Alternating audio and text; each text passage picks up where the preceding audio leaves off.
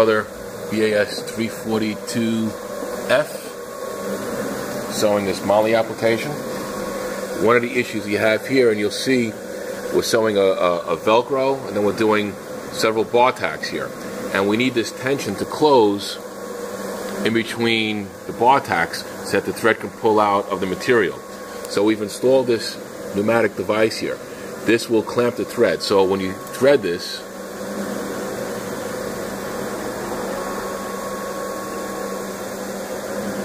thread goes into this slot, and every time the jump foot comes up, this will clamp the thread and hold it tight while it moves from one stitch to the next. This will allow the thread to pull up out of the bartacks. You'll see that in the next video. 342 with the special tension that holds it tight in between the jump cycles. So here we are putting the fabric in, putting the webbing strips in.